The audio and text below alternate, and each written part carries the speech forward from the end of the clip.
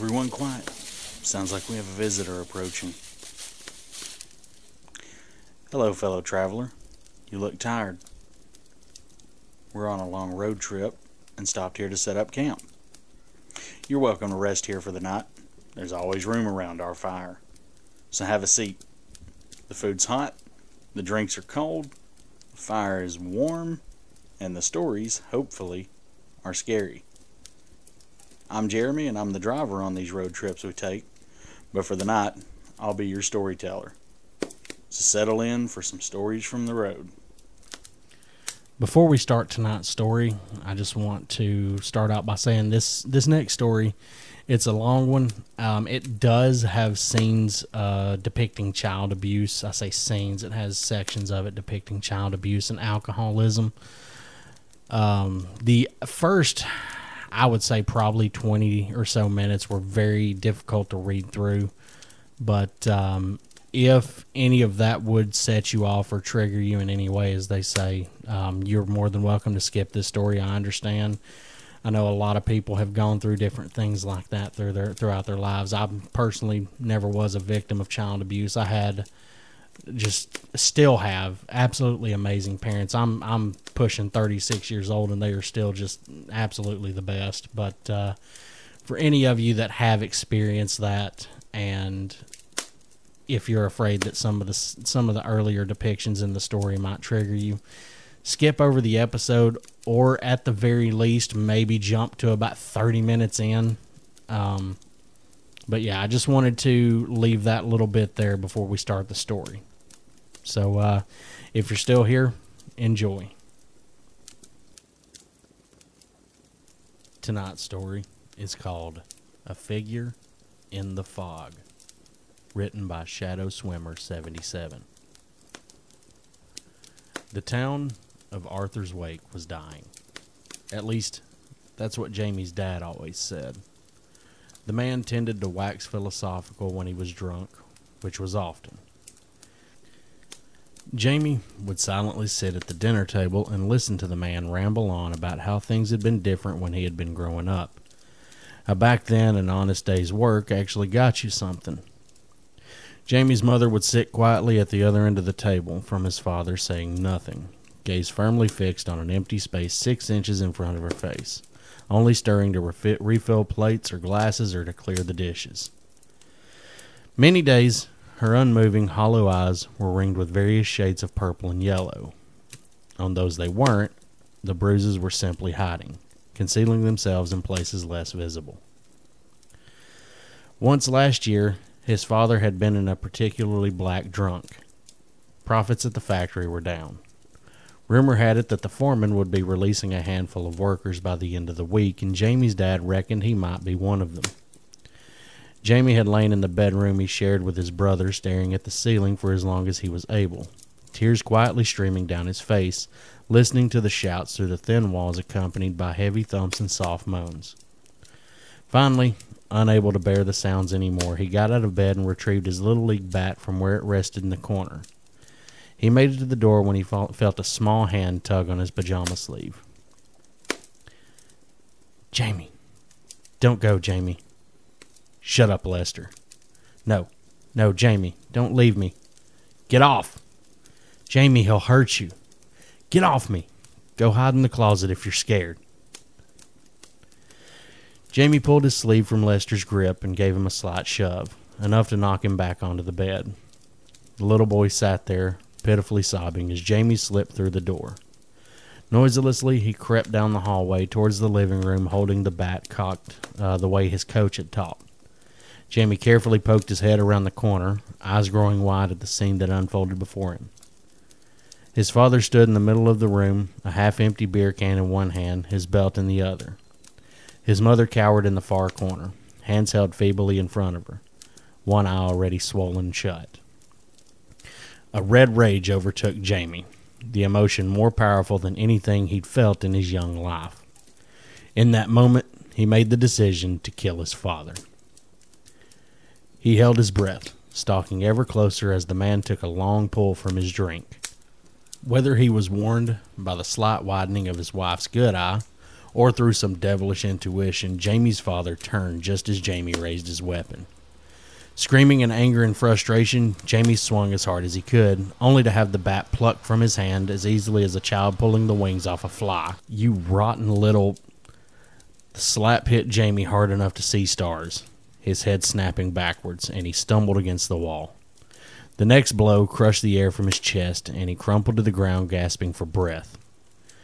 "Think you're man enough to take a swing at me, huh?" Jamie tasted blood and heard a dull crack when his father kicked him in the ribs. He curled into a ball as the blows continued to fall. "See how you like to taste your own medicine, boy." Jamie raised his arm to defend himself as the bat came down, smashing against his forearm. He screamed as he felt the bone snap. "Don't, huh? We're just getting started." Jamie's eyes widened in terror as his father raised the bat above his head, ready to deliver a crushing blow.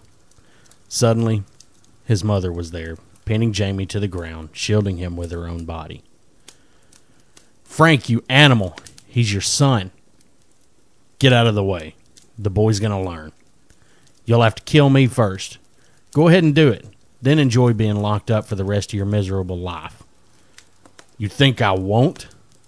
"I know you won't." For a moment, Jamie thought he would do it, the bat wavering ever so slightly as his father's eyes narrowed in a drunken rage. Then he lowered the bat and turned his back on the huddled pair, mumbling something under his breath. He walked across the room to where the television blared loudly and dropped into an easy chair, tossing the bat into the corner. His mother slowly got to her feet. "He needs to go to the hospital, Frank." "Then take him." She helped Jamie up. "Get to the car and lock yourself in. I'll get your brother and meet you there." They drove to the hospital in silence, save for Lester's quiet sniffles from the back seat. Jamie's arm had to be set and put in a cast. The break was clean, so the doctor assured them it should heal without any issues. They also tightly wrapped his chest in medical tape, though fortunately his ribs were just cracked and bruised, not broken. Jamie lay lightly dozing in a hospital bed, Lester curled up under his unbroken arm fast asleep, while his mother spoke softly to a woman in the hallway. They talked for a while, every so often shooting concerned glances at him through the doorway. Finally, his mother came into the room and gently sat down next to him. "Who was that lady, Mom?" "No one, honey. She's just worried about how you got your injuries and how I got mine." "What did you tell her?" "What I had to." Jamie grit his teeth in frustration. "Why do you stay with him, Mom? We could leave." His mother smiled sadly. "You'll understand someday. Now, you have to promise me something. No matter what happens, never try to do what you did tonight again." "But, I mean it, Jamie. I would die if anything happened to you or your brother. I can take care of myself. You just have to trust me, baby." Laying there in the dark, feeling the slow rise and fall of his brother's chest as he softly snored beside him, Jamie lied to his mother for the first and only time in his life. "All right, Mom. I promise." A nurse came in and adjusted a knob on one of the tubes leading into his arm. Jamie felt his eyelids grow heavy as his mother stroked his forehead. "That's my brave boy. My brave, beautiful boy." Well, Jamie thought to himself as he drifted off to sleep, it might not really be a lie. I said I wouldn't try again. Next time I just have to succeed. Jamie had slowly healed over the coming weeks. His arm itched under the cast, but the worst part was his cracked ribs ached constantly and sent sharp pains running through his side whenever he took a deep breath. One night, he lay in bed, fitfully trying to get comfortable when the dark shape of his father loomed over him from the doorway. Terrified, he remained absolutely still, feigning sleep. To his surprise, the man sat down next to him, quietly weeping. "Oh, my boy, I'm so sorry." He stayed there for several minutes, Jamie trying desperately not to gasp from the pain radiating from his ribs.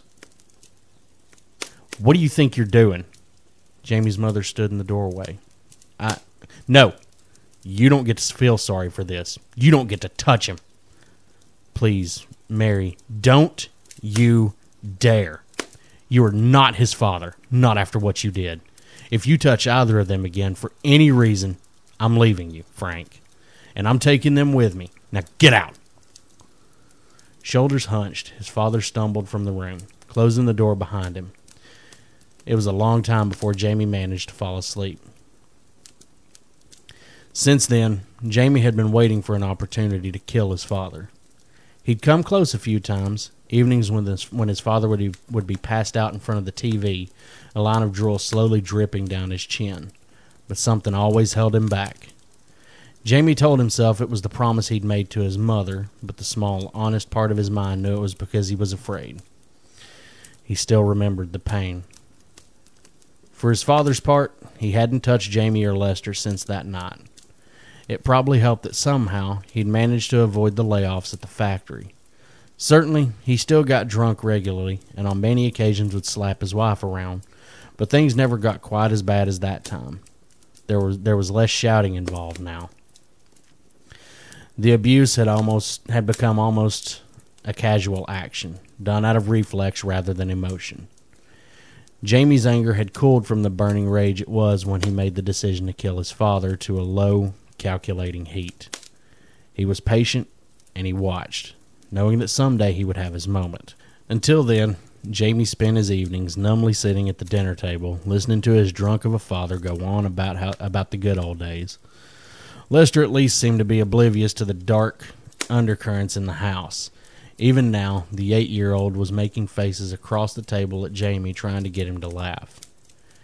Jamie thought about trying to kick him under the table, but decided not to. He didn't want to draw attention to himself. "This town's going to hell, I tell you," his father spoke between bites of roast. "Unemployment through the roof, homeless bums passed out on every other street corner." He took a swig of beer. "And don't even get me started about all the disappearing kids. That little Fontaine girl's the latest one, last week. Her dad stopped by the factory today out of his mind." Jamie felt a hollow pit appear in his stomach as his mind registered what his father had just said. He spoke without thinking. "What? Morgan's missing?" No, not Morgan. The other one, the sister, Claire." Relief washed over Jamie, quickly followed by shame. He'd known Morgana Fontaine for years. The first day of second grade, another boy had pulled on her raven black braid, and Jamie had shoved him away. Morgan, needing no one to fight her battles for her, turned and punched the boy in the nose.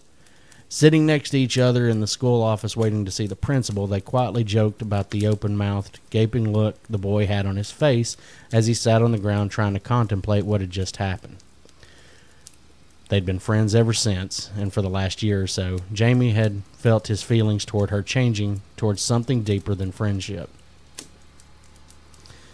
Her sister Claire was about the same age as Lester.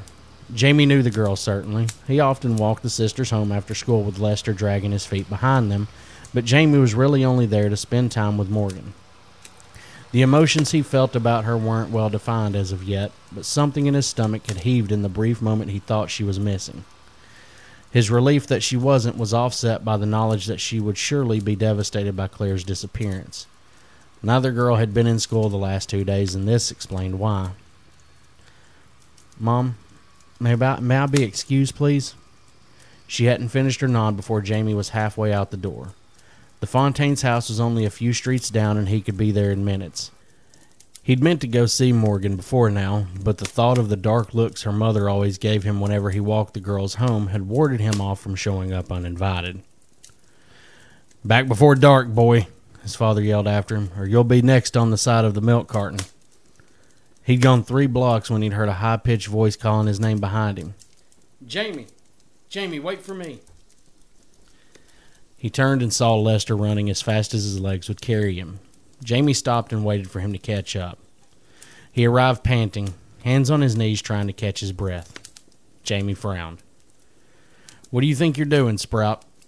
"Mom said I could go with you. Claire's my friend, too." "Yeah, well, maybe I don't feel like having you tag along. Mom said I had to stick with you, and that if you didn't want me to come, you had to walk me back home." Jamie ground his teeth. "Fine, but you stay right with me and you do what I say." Got it? Lester nodded seriously. Right. First things first, keep your mouth shut. What did I just say? Mouth shut or I'll walk you home. It won't take that long to drop you off. Lester grudgingly nodded again, his excitement at being allowed to come somewhere somewhat tempered. Good. Let's go. They continued down the street and made the turn onto Blackwood Drive, reaching the Fontaines a few minutes later. Walking up the steps with Lester close on his heels, Jamie knocked on the family door. Half turning back towards the road as he waited, Jamie's eyes fell on the dilapidated building a little further down the street, as they often did when he walked Morgan home. It must have been really something back in its day, what with its massive stone walls and windows, enormous garden, and high iron fence, but the Wicker house had been abandoned for more than 40 years. The walls were dirty and the windows broken, the garden so overgrown it more closely resembled a jungle, and the fence was mottled with rust. The wicked spikes jutting on the top of the post still looked plenty sharp, though. Jamie felt an involuntary shiver crawl down his spine. People said the place was haunted, and it was easy to see why, even in the daylight. Quick steps approached from inside the house, and Jamie turned back just as the door swung open. Mrs. Fontaine stood there, a tissue held in one hand and her eyes tinged with red. It was obvious she had been crying. Good evening, Miss Fontaine. We heard about Claire. We were hoping we could see Morgana.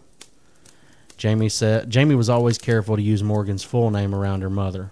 Morgan hated it, but her mother was especially particular in that regard. We're terribly sorry about what's happened. Lester nodded solemnly next to him, so far continuing to obey the order to keep his mouth shut. For a moment, Jamie was afraid the woman would slam the door in their faces and send them packing, but she bent over and swept them both up in a hug. Of course, boys. Come in. It's a trying time, and Morgana needs her friends to help her through this. She's upstairs. Thank you, ma'am. Lester followed closely as Jamie went up the stairs and down the hallway to Morgan's room. He knocked lightly and waited a moment. All was quiet. He knocked again and called softly through the door. Morgan? It's Jamie. I've got Lester with me. We came to see you. There was a moment of silence before she answered. Go away, Jamie. I don't want to see anyone. Oh, come on. Don't be like that. Even your mom said we should come up. And you know how she usually feels about me even standing on your porch. Please, Morgan? Lester piped up from beside him. We heard about Claire. My daddy told us she's missing. We just want to make sure you're okay. Jamie glared down at his brother and briefly considered tweaking him on the ear before he heard movement on the other side of the door. After a brief scrambling at the handle, it creaked open a few inches and Morgan peered through the crack. The interior of the room was dark, and Morgan squinted into the light of the hallway. Jamie's heart lurched into his throat. She looked awful. Unlike her mother, Morgan's eyes weren't red from crying. Unlike her mother, Morgan's eyes weren't red from crying, but were bloodshot just the same. Deep circles under her eyes suggested she hadn't slept for the last several days, and her raven black hair was snarled into a tangled bird's nest on top of her head. She looked thinner than normal, as if she hadn't been eating. Getting her bearings, she eyed Lester with an appraising look. Missing, huh, twerp? That's what they're saying? That's what you think's going on? Her laugh had a slight manic tone to it and continued for several moments too long. Jamie and Lester exchanged a concerned glance before she finally regained control of herself. Sorry about that. I haven't slept in a few days. You better come in before Mom changes her mind. She opened the door wider and made a sweeping gesture with her arm. Jamie walked through the door with Lester following, gripping his hand tightly. The room was a mess. It was hard to see details in the dark, but Jamie could smell the dirty clothes heaped about the room and noticed piles of used dishes stacked here and there throughout. The only light came from a tiny lamp sitting on the desk at the far wall, the rest of which was strewn with old newspapers. A small leather-bound book that looked like a diary or journal lay open in the middle of the desk. Morgan retrieved the book before moving toward the bed where she sat, pulling her legs up and crossing them in front of her. Jamie looked around for a place to sit before settling for a relatively open spot on the floor, Lester crouching down beside him. Morgan stared at the two boys unblinking, like a bird of prey on its perch deciding what to do with a morsel it had just spied from the field below. Jamie tried to think of something to say, but found his mind was strangely blank. Instead, he cleared his throat in the uncomfortable silence. Finally, Morgan apparently made up her mind. "What do you know about Thomas Wicker?" she asked. "What? You mean the millionaire? The one whose old house is down the block?" "That's the one, yeah. What do you know about him?" Jamie was confused by the line of questioning. Well, I mean, like I said, he was a millionaire. I think he had some oil fields or something, and he was some kind of explorer. Had all kinds of weird stuff he did in Africa and all over the place. He built that house about 40 years ago, and he had a wife, but she disappeared a few years after that. And, he trailed off. "Yes." Her face remained blank, but conveyed an air of expectation. "He killed himself," Lester whispered softly. "He killed his maid and the gardener, and he jumped out of the attic window." Jamie glared at Lester. "How do you know about that, Squirt?" Lester stared at the ground. "Timmy Bull told the story at school, but everybody knows, Jamie." Morgan's lips curved slightly up in a smile. There was no warmth in it. "That's right. Everyone knows, and everyone's wrong." She chuckled, slightly patting the book in her lap. "This book, it has the truth, and let me tell you, boys, in this case, the truth is a whole hell of a lot stranger than fiction." Jamie eyed the book skeptically. "Oh, yeah? What is that thing, anyway?" "This old thing?" Morgan's tone was playful, but her eyes were deadly serious. "Why, nothing less than the journal of Thomas Wicker." It took Jamie half an hour to page through the journal. He didn't read it in depth other than a few passages Morgan had specifically marked, Lester trying to lean over his shoulder the whole time. Finally, he reached the end. "Where did you find this thing?" "Where do you think?" "In that house, buried under piles of paper up in the attic." "You went in there?" "Morgan, you must be crazier than he was. There's no way the stuff in this book is true. Wicker must have been insane. I mean, he was insane, remember? He killed those people who worked for him, and then he killed himself. The stuff he wrote in there is the ramblings of a lunatic." Morgan scowled at him. "Yeah? How stupid do you think I am? Seriously, that I'm just gonna believe something that's written in an old book?" Jamie frowned. "What are you talking about? You mean you've got more?" She rolled her eyes and got up from the bed, moving towards the desk. "Loads more. The police report from the night Wicker killed himself, news articles about his so-called wife before she mysteriously vanished, and stories. Tons and tons of stories from people claiming to have seen her after she disappeared. But that's nothing. Just ghost stories to frighten kids."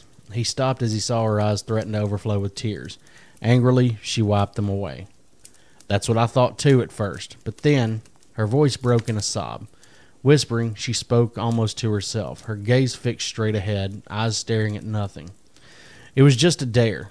It was just a stupid dare." Jamie felt like he'd been hit in the gut. His breath short like the time his father had cracked his ribs. "Morgan, what did you do?" She turned to look at him. The tears had come back, and this time they ran down her face. "Oh, God, Jamie, I think I killed my sister." Jamie felt the world start to spin. Morgan took a couple moments to compose herself, then she began. "We'd grown up listening to the stories, you know. Everyone had. You'd think that maybe living down the street from the house we'd eventually get used to it, but I never did. I could never look at it without getting creeped out. I hate being scared, and finally, a couple weeks ago, I decided to do something about it." The breath hitched in her throat before she went on. "I didn't tell you, or anyone else at school, because I was afraid you'd make fun of me. This just sort of became my pet project. I started at the library, went through all the old records they had to find out everything I could about the house. There's a lot. More than a lot. Wicker was basically the closest thing this town had to a celebrity back in the day, so the newspapers carried the story for weeks after he died. hit it from every angle. The one thing they had absolutely no information on was his wife. She moved over to the desk and picked up one of the old newspapers. The only hard evidence I could find to show that she even for sure existed was this article here. She passed the paper to Jamie. The top article on the page was devoted to the Lady Wicker, recounting stories and speculations that various people around town had made about her. It was accompanied by a picture of the second story of the house, in much better condition than it currently stood. And Jamie could see the fuzzy image of a woman standing in the window, the only detail a surprising sharpness of her eyes. Finally, I got all I could out of the papers. For the amount of stories they ran after Wicker's death, they had surprisingly little information about him. So last week I decided to go inside and see if I could find anything. I figured maybe once I saw what was in there, I'd be less scared. Claire insisted on going with me. You know how little siblings are. She looked pointedly at Lester before continuing. I really hadn't thought we'd find anything. But once we snuck in, it looked like the house hadn't been touched in all this time. Once the police completed the investigation, they just sort of closed the doors and walked away. There's so many creepy stories about the place. I think it's kept a lot of people out who would have gone through it before now. I wish I would have done the same. She sighed. There's still a whole bunch of weird stuff in there. Masks and statues and all sorts of things. The room the picture in the paper shows as Miss Wickers has these symbols scrawled all over the walls. Eventually, we made our way up to the attic. The house is all run down and some of the stairs are pretty rotten, but the ladder leading up to the attic was still there. I thought if I saw where he killed himself, that would be enough to cure me of my fear. So we went up and poked around, and that's where I found this. She tapped on the journal. It was getting late, so we went back home. That's when I first started going through the book. I thought the same thing you did, that Wicker must have been nuts. But the worst part was that my fear hadn't gone away. Just the opposite. All the stuff in the book made me even more afraid. Even though a part of me was telling myself it had to be make-believe. The next day, I was talking to Claire about it. She laughed at me, said I was scared of a stupid empty house. I told her if she wasn't a scaredy cat that she would go spend an hour in Miss Wicker's old room at midnight. I think she was afraid, but she didn't want to admit it in front of me. You know how little siblings are. She looked at Lester again. So last Saturday we snuck out again. That's the first day of the fog really came in. We were practically on top of the house before I could see it. I offered to let Claire out of the deal, but she was insistent, even though she was so scared she was shaking. I told her that at least I'd lower the terms of the dare. I didn't want to be up there any more than she did. All she had to do was go upstairs to the room and wave to me through the window. Then we could go home. I had to go in through the gate just to be able to see the window. Claire went up the steps and only looked back once before squeezing through the front door. I don't know how long I waited standing there staring at the window waiting for her to come. It was probably only a minute or two, but it felt like hours. Finally, I saw this figure at the window. It was hard to make it out through the fog, but it was definitely person-shaped. I thought it had to be Claire. I mean, what else could it be? It was there for a moment, and I could tell it was looking at me, but then it moved away from the window.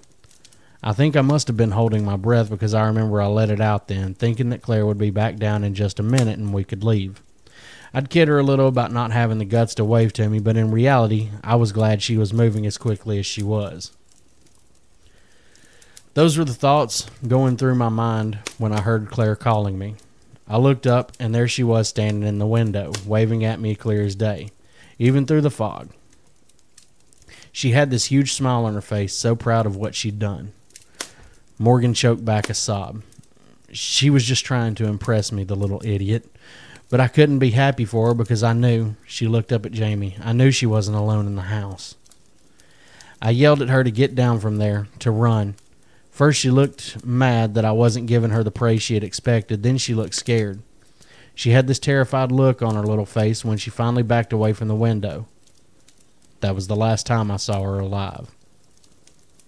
God, I was waiting there, calling to her forever. I was scared that I was so loud I'd wake my parents down the street. Part of me hoped that would happen, that they'd come. I should have gone in there after her, but I was so scared. Her eyes were tearing up again. My little sister was in trouble, and I was too big of a coward to do anything about it, Jamie. I must have stood there for 20 minutes just yelling her name. I never even heard anything from her, not a scream, not a sound. Maybe if I'd heard something, knew for sure that something was happening, that would have spurred me to run in. But I didn't.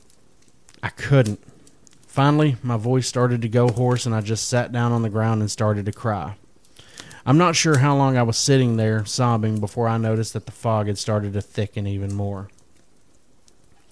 Suddenly, I became aware of this presence. You know how sometimes you can tell someone is looking at you even when you aren't looking at them? It was like that. I looked up, and I couldn't make anything out 5 feet in front of me because of the fog. But even so, I could see this pair of eyes staring at me near the front door. I don't know how I know this, but those eyes were happy, Jamie. Happy and hungry. I thought I'd been scared before that. I thought I'd been out of screams. Boy, was I wrong. I turned and ran so fast it's a wonder I didn't knock myself out trying to get through the gate. Even more wonder that I managed to find my way back to my house through the fog. But I did, screaming and crying and blubbering the whole way. By that point, I had actually managed to wake my parents up with all the noise I was making. They were at the front door when I just about collapsed on the welcome mat. It took them a while to get me calmed down enough to tell them what happened. My dad grabbed a flashlight and headed over to the house. He searched until morning but didn't find anything. No trace of Claire or of what took her. Then he called the police. They've had me tell them the story over and over again, hoping I could give them some clue about who took Claire, some detail. Even if I could have seen more clearly through the fog, I don't think that it would have helped. Did you know there's a lot of missing kids in the wake? It's been going on for a while now, Jamie. I'll bet even longer than we would think or would admit. I'll bet it's been going on since the night Thomas Wicker threw himself out of the attic window. Since the night she got out. She opened the book on her lap and absently started to leaf through the pages. It's all in here, the stuff Wicker saw, that he encountered. She was one of them, that thing everyone thought was his wife. He kept her locked away up there in that room so that she'd never be free. But she got free, and Wicker decided he'd rather kill himself than face what he knew she'd do once she was. She paused, blankly staring at the book. Now hang on a second, Morgan, Jamie cut in. Nothing you saw proves anything that's in the book is true. I mean, I certainly believe that you saw someone in the house, and in all likelihood, they're the one that took Claire. But there's nothing about it other than those eyes that suggest there are ghosts or demons or whatever that are responsible for this. And that could have just been your mind playing tricks on you. It was probably just some homeless guy. They haven't found a body. Claire could still be out there. Morgan looked up, a small, sad smile on her face. Oh, Jamie, don't you get it? They won't find a body. Jamie felt the hairs on the back of his neck stand at attention. What do you mean, Morgan? How can you be so sure? Because remember how I said when she moved away from the window that was the last time I saw her alive? I didn't say it was the last time I saw her. It's why I haven't been able to sleep. Morgan shivered slightly, took a breath. Claire comes to me every night, out of the fog. She looks at me through the window with her black, empty eyes, her hand lightly tapping on the pane like she wants to come inside. But somehow, I know that that's not it at all. It's not that she wants to be let in. It's that she wants me to come out. But Morgan, Lester whispered, wide-eyed, your room is on the second floor. She threw back her head and laughed. I know. Wild, isn't it? Her eyes narrowed as she looked at Jamie with an accusing expression. Is there any more bright ideas or thoughts about how crazy I am? Jamie shook his head. Have you told your parents? The police? Told them what exactly? That some demon succubus stole my little sister and turned her into a monster? Come on, Jamie. You know they'd never believe that. Even with the journal to back up my story. You could have them stay with you. Show her to them. I already tried it. She doesn't come when other people are around. Just makes the adults give each other concerned glances when they think I'm not looking. No, I'm going to have to do this myself. Jamie's voice was almost a whisper. Do what exactly? Morgan's mouth drew into a tight, hard smile. Why, put the bitch back in her cage, of course. Jamie only hesitated a moment before he nodded. Okay, what can I do to help? Jamie silently made his way down the empty streets towards Morgan's house. It hadn't been any trouble to sneak out. His dad was as drunk as always, passed out in front of the TV. Nights like that, Mom went to bed early to avoid the possibility of waking him up and putting him in one of his black moods. It was too easy to walk out the front door with only the slightest creak of the hinges to betray his exit. Lester hadn't wanted him to go, of course. The kid was terrified. But then, when he realized he wasn't going to convince Jamie to stay back, he tried to insist on coming himself. That wasn't going to happen. Morgan had already lost Claire screwing around with the house, and whether he was about to encounter a demon woman or just some deranged people, there was no way Jamie would let the squirt tag along. Not this time. Morgan had laid out the bones of the plan earlier that day. The journal never referenced the thing called Lady Wicker by name, but there were plenty of passages talking about her and she. Morgan also found a detailed drawing that resembled the symbols on the wall of what had been Lady Wicker's prison. Some of the symbols were marred, Jamie, she said, opening the book to the pages in question. Strange letters that looked nothing so much as random scratches and scribbles covered the paper. I'm sure that's what let her get out of there. It can't be she's completely free, though, or she wouldn't still be hanging around the wake. My guess is that whatever did just caused the cage door to open wide enough so she could stick her head out and snap anything that gets too close. If we can fix the symbols, it'll close the door again. It seems like a good plan as far as Jamie could tell, except he would have preferred they go during the daylight. You think I don't want that too? Morgan looked at him incredulously. Christ, Jamie, going back into that house is the absolute last thing I want to do, especially at night. But there's no way my parents will let me go over there after everything that happened. And they keep a close eye on me enough during the day that there's no way I'd be able to sneak out. We have to go at night. And so he reluctantly agreed. Jamie arrived at Morgan's house and crouched down on her porch. The fog was already starting to heavily roll in, but he could still make out the ominous outline of the Wicker house, farther down the street. A slight noise made him turn as Morgan slipped out the front door to join him. Good, you're here. I didn't want to have to wait for you out here alone. No telling if my sister will decide to show up, and I really don't want to find out what happens if she does. Did you bring the paint and brushes? Jamie patted the backpack slung over his shoulder. Yeah. You have the journal? Morgan held it up along with a battery-powered flashlight to help us see so we can draw the symbols. Let's go. I want to get this over with. In silence, the pair stepped into the fog. The heavy iron gate screamed loudly as Morgan pushed it open far enough for them to squeeze through. Looking up, Jamie realized this was the closest he'd ever been to the Wicker house. The structure squatted like an insect, the gaze of its paneless windows radiating malevolence as tendrils of fog curled and wrapped around its eaves. Its empty gaze seemed to follow them as they made their way up the overgrown path and slipped through the front door. Once inside, Morgan switched on the flashlight, the white beam slicing through the otherwise pitch-black darkness. She played the light around a bit to orient herself in the gloom, and Jamie could see what she'd said about the house was true. The place looked as if it hadn't been touched in the 40 years it had stood empty. Finding the staircase with the light, Morgan slowly moved up to the second floor, Jamie following closely on her heels, carefully avoiding the rotting steps. The top of the stairwell opened to a long hallway. The door at the far end creaked slightly open. Morgan fixed her light on the opening. That's the one, she whispered in Jamie's ear. Come on. He shivered, but didn't know if it was from fear or from her closeness, the tingle of her breath on his skin. Silently, they crept down the hall and soon found themselves in the room. Morgan passed the beam along the walls and Jamie's mouth dropped open.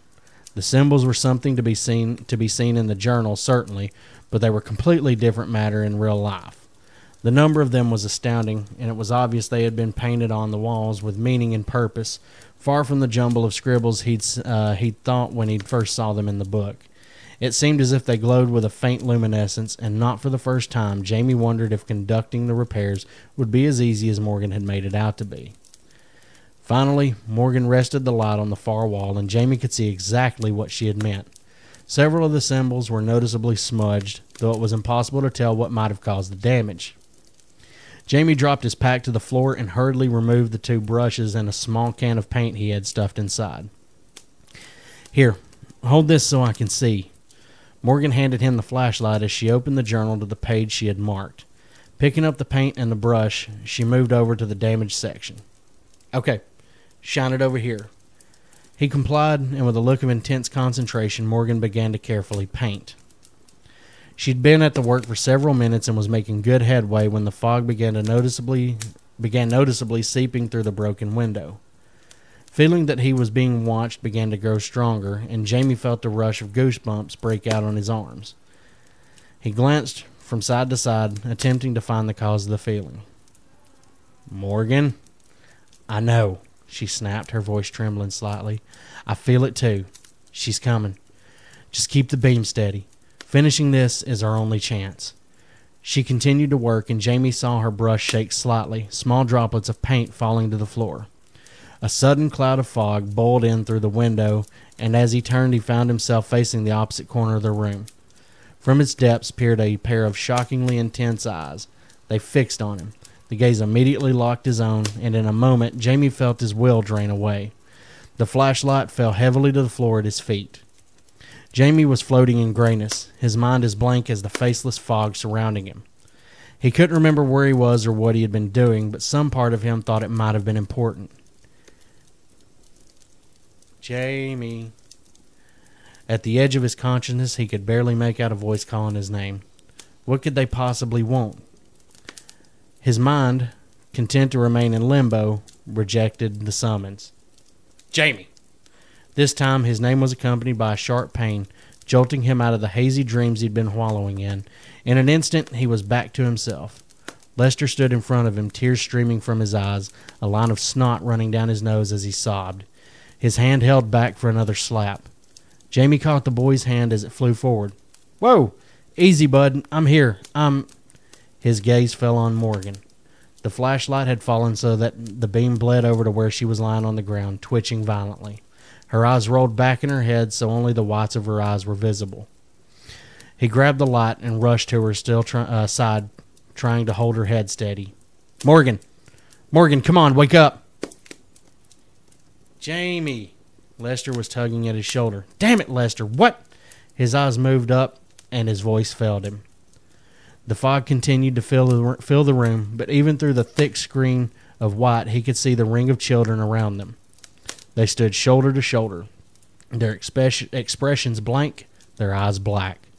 Twisting, with Lester clutching his arm, he shone the beam about the room to see that they were completely surrounded.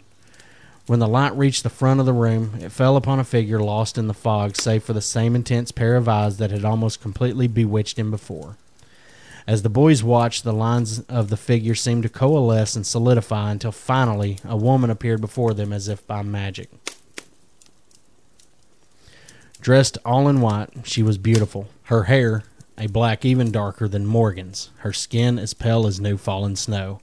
Her lips were blood red and drawn up in a cruel, knowing smile. Her eyes were the same as before, twin stars that had seemed to draw Jamie into them with a supernatural attraction. Their message, one of unspeakable pleasure and pain. Jamie shuddered. At his side was Lester, crying, the words falling out of him. "Jamie, I'm sorry, but I had to come. I just had to. And then you wouldn't wake up, and the kids were standing all around us, and..." "Lester, shut up," Jamie snapped. "Remember what I said earlier? If you tag along, you have to keep your mouth shut." The boy quieted as Jamie slowly eased his left arm, holding the flashlight under Morgan's back. The girl had stopped convulsing, but her eyes were closed and her breath was quick and shallow. "Now," Jamie reached for his pack and slipped his other hand inside. "When I tell you to run, I want you to run downstairs, out the door, and back home as fast as you can. Got it?" He gripped the small bottle concealed inside the pack. Ready? Run! In one motion, Jamie flipped the cap of the bottle and whipped his hand out of the pack in a semicircle, spraying liquid all around him.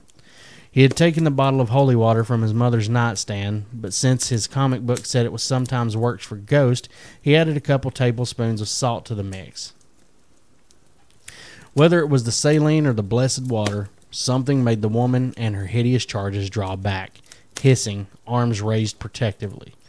Jerking to his feet, Jamie awkwardly picked Morgan up in his arms and stumbled through the door, running down the hallway as fast as he could, Lester dogging his heels. He had just reached the bottom of the stairs, the entryway beckoning open wide before him, when he heard a crash and a scream. Turning back, he shone the flashlight on his brother. In his hurry, Lester had stepped on one of the rotten stairs, his foot punching straight through the worm-eaten wood. Worse, Jamie could see where the jagged, broken piece of stair had punctured his thigh, the blood leaking out bright red in the beam of light. With a cry, Jamie lay Morgan at the bottom of the steps and rushed to help his brother. His leg was wedged tight, and anything he did to try and manipulate it caused Lester to moan in agony. Crying, Jamie started striking the edges of the stair, trying to work Lester's leg free while the boy whimpered and sobbed. An unnatural silence caused Jamie to stop his struggle and raise his eyes to the top of the staircase. The woman stood there, surrounded by her children, the fog twisting around her feet, giving her the impression of floating. The message in her eyes was a promise of pain. Retribution for the injury caused by the water. From where he was trapped, Lester could see everything. "Go!" he cried, struggling to talk through the pain. "Get her out of here!" "Lester, I can't leave you." The little boy smiled weakly. "I came here to help make sure you got out, Jamie. You have to get out." "Damn it!" Tears were running down Jamie's face. "I'm coming back, you hear me? I'm getting her out, then I'm coming back." He stumbled back down to Morgan. "We're all getting out." Gripping her under her arms, Jamie started dragging her backwards out the front door. As he passed through the entryway, he glanced up and saw the woman had begun to descend the stairs towards his brother, flanked by her hideous children. Jamie redoubled his efforts, practically falling down the steps through the billowing fog. In only a few moments he was through the gate, intending to leave her there, when Morgan's eyes snapped open and she pulled herself from his grasp with a shout. "Jesus, Jamie, we have to get out of here. I was wrong, so wrong. God, she was in my mind. She wants to use me." She clutched Jamie's sleeve. "We need to get as far away from here as we can." Jamie shook his head. "I can't leave. Lester's in there. He's the only reason we got this far. I have to go back for him." Tears began to roll down Morgan's cheeks. "Jamie, you don't understand. I can't go back in there. If she uses me the way she wants, it'll mean terrible, terrible things. For all of us. For the world." Jamie smiled sadly. "I know, and I'm not asking you to. But he's my brother." He stooped down and kissed her lightly on the forehead. "I love you, Morgan. I just wanted to make sure you knew that." "No, no, no, Jamie. Please don't go. Please." He stood, and Morgan tried to clutch his arm, but he gently pulled away. "I'm sorry," he said. "Goodbye." With that, he turned and walked away, his shape gradually dimming in the white cloud until he was gone. Morgan collapsed on the sidewalk, her sobs the only sound breaking the silence. The wicker house watched, content in her misery, until it too was swallowed by the fog. Frank Lawrence was drunk, as he often was, more so now than he'd ever been before. Since he'd been fired from the factory, he only had time, and as far as he was concerned, there was no better way to spend time than to drink, especially lately. He took a swig from the 40 wrapped in a brown paper bag held in his hand. Mary was gone. She left shortly after Jamie and Lester had disappeared, he supposed. Been taken. She'd accused him of all sorts of things, even suggesting that he had a hand in their disappearance. Frank took it all, privately resenting the injustice, but knowing on some level that he deserved all that and more.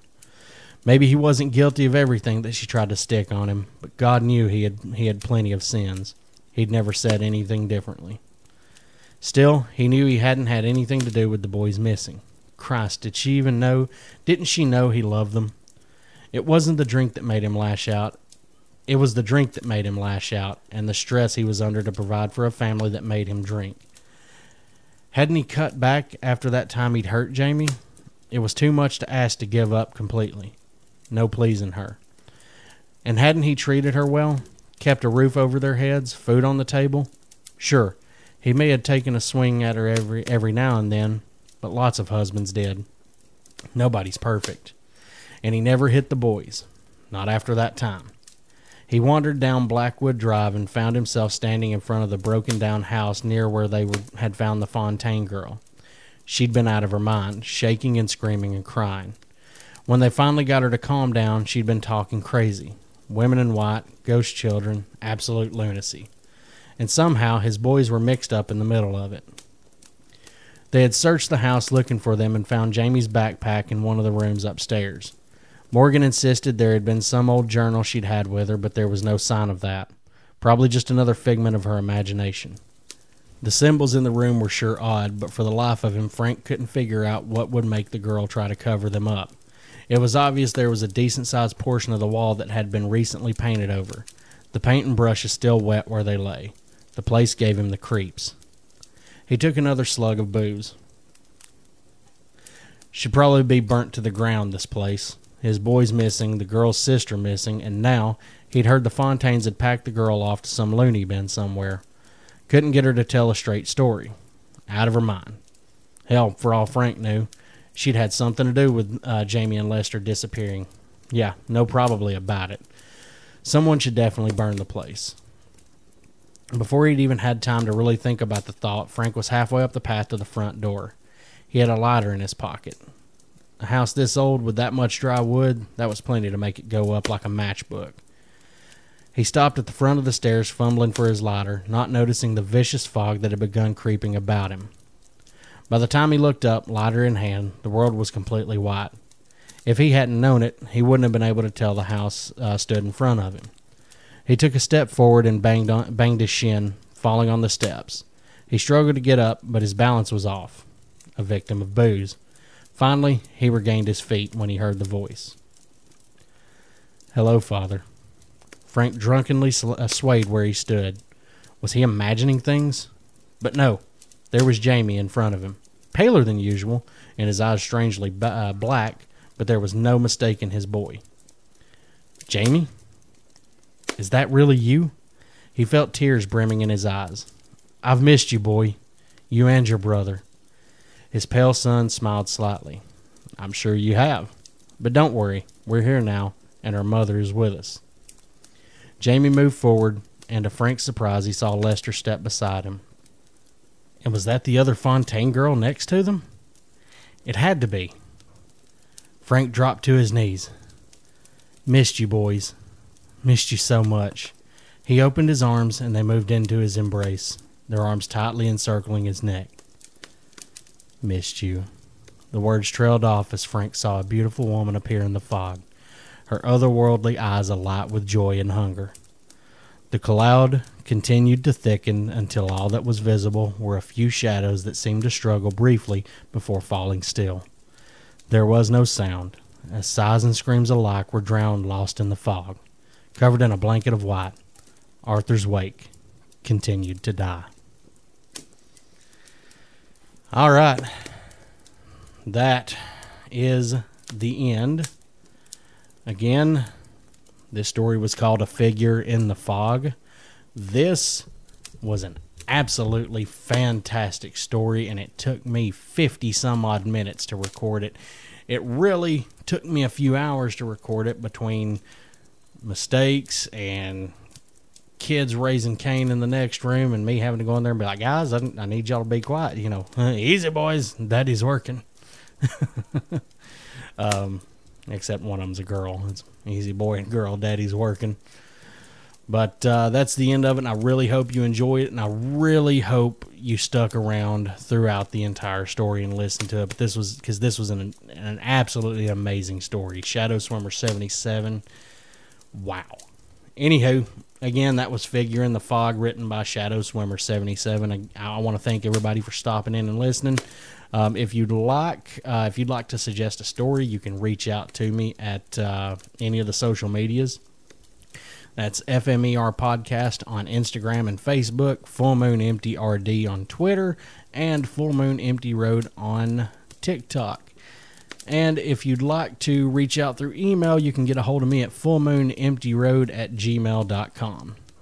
Again, hope you guys enjoyed the episode, and we are going to call it a night tonight. I don't think my voice has anything left, so let's keep that fire burning low.